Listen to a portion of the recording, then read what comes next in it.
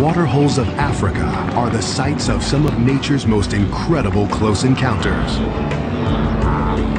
where predator and prey come face to face, and death lurks just beneath the surface.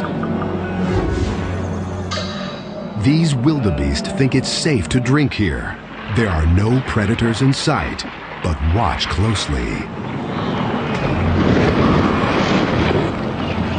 A giant crocodile has the unwary wildebeest in a death grip. The waterhole is crawling with crocs, and the bloodthirsty carnivores swarm to the kill. But the crocodiles don't always get their way.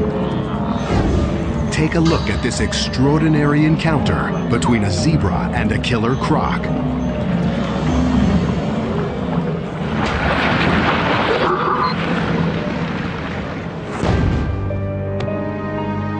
The zebra is no match for the predator that's pinned it in its jaws. But there's an old hunter's saying that if you're grabbed by a croc, you should go for its eye.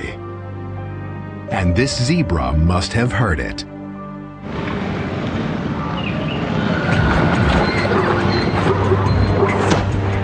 The croc can dish it out, but apparently he can't take it. But if you think that story had a twist, wait till you see our next close encounter. It's the story of another crocodile and his victim, and the unbelievable behavior of an innocent bystander.